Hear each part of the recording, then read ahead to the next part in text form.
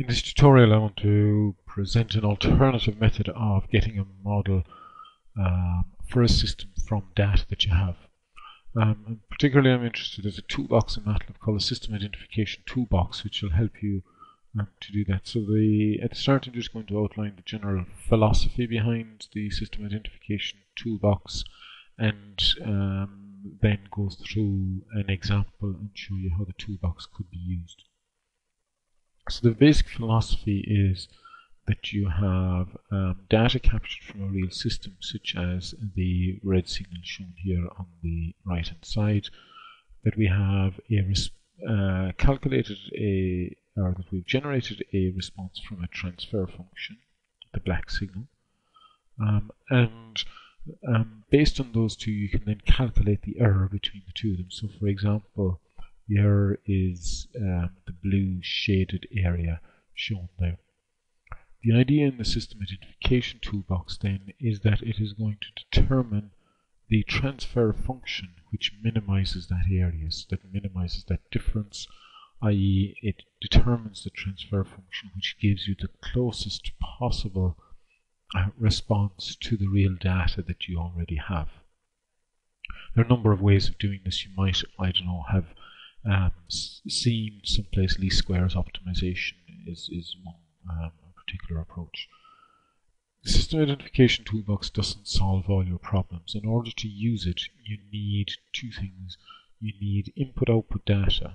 Okay, so you still have to determine what's a good input signal to use, apply that to your system, and get data from it.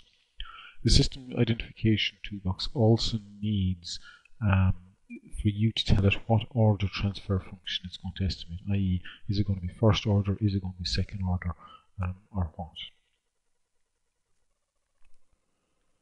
Okay, so starting on that premise that you have data and you have some idea what sort of transfer function you're going to get, then we can use the System Identification Toolbox. So you're going to open up MATLAB. Now, not every version of MATLAB has it installed. All the ones in the control laboratory have it, but other versions of MATLAB possibly don't have it, and the student version of MATLAB doesn't have it. So if you want to check whether your version of MATLAB has it or not, then at the MATLAB prompt you can type VER for version, and it'll pop down with the MATLAB version and also the toolboxes that you're licensed to use. So for example, down here you can see at the bottom, System Identification Toolbox is installed on my version of MATLAB. So to open the System Identification Toolbox, you're going to use type ident, and that opens up a screen like this. Now I'm going to focus on a fairly straightforward example. So to start off that, we're going to load in data that you've captured from someplace. So I'm going to load in that second order response that we were talking about in class. So the input was input new. This was the shifted version of it, and the output was output new. So where the data was shifted to remove the initial offsets. You can give it a data name if you want, or leave it starting at sample 1, and the sampling period is 0.05 in our case.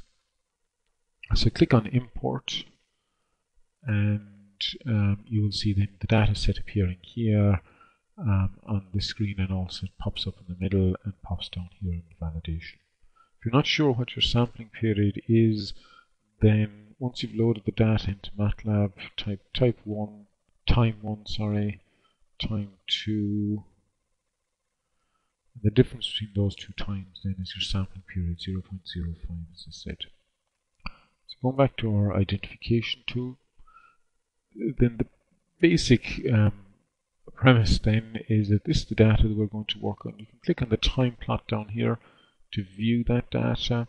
So Y1 represents the output with our little oscillations, U is our input, the step, and what I said is that I'm using the shifted data, so both of these are starting at time t at an amplitude of 0. The main thing that you want to do then is estimate the coefficients of your transfer functions. So you can click on estimate, I'm going to choose a parametric model. There are a number of different options here, but the most reliable, simplest one is probably this OE output error. And then you must specify the order of the numerator, the denominator, and the time delay. Okay, so in this, the equation is BF.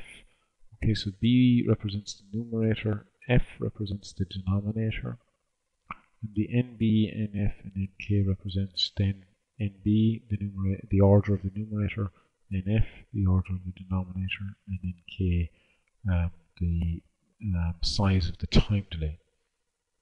So for example, if it was a first order system, the order of the numerator would be 1, the order of the denominator would be 1, and whether or not there's time delay, you play around with that. For a second order system, usually the numerator is order 1, the denominator is 2, and in our case there isn't any evidence of time delay, so I'm going to leave that at 1 and click on estimate. It generates a model. This is the response of the model up here. If you want to see how good that is, then you can click on this option, model output. What it'll do is it'll compare the response of this transfer function with the data that we're using for estimation down here. Okay, so this is the comparison. The black signal is the real data that we captured from the equipment. The blue signal is the model that the system identification toolbox estimates. You can see this is quite different from the model that we generated in class, in that it has chosen this slightly different damping factor, i.e. the peaks aren't matching, and also the frequency is slightly different. Here it does match much better, as here this initial slope is much better than the one, for example, that we estimated by hand. This over here, best fit, is a sort of a number which indicates how well the model that it estimated fits the data. So the larger this is, the closer this is to 100, the better. That's our transfer function. That's a transfer function estimated. If you want to export that to MATLAB, then you can drag the response there to the LTI viewer.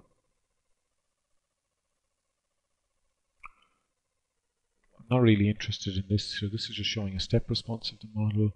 Go to File, up here, Export. Click on the transfer function name that you want to export, and export it to the workspace.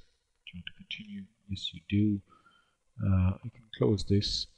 Then go back to your MATLAB window, and in there you have the transfer function output error 121. Now, one of the big differences between this and what we've used to date is this is in discrete time, or in the Z transform, as opposed to the Laplace transform. So I'm going to be talking about this in class on Tuesday. We'll have a quick review of Z transforms and how they relate to Laplace transforms and how they might be useful and things like that. But other than that, the tools, techniques that we've used to date can still be used. So for example, we can still use our LSIM, except that we put in our output error 121, our discrete time transfer function, as opposed to our continuous time.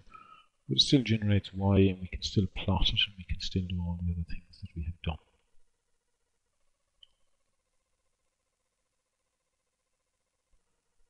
Where the toolbox comes in really handy is then if we want to see, okay, that's a second order, it's reasonably good. If it wasn't good enough, then, would a third order model give me a better response?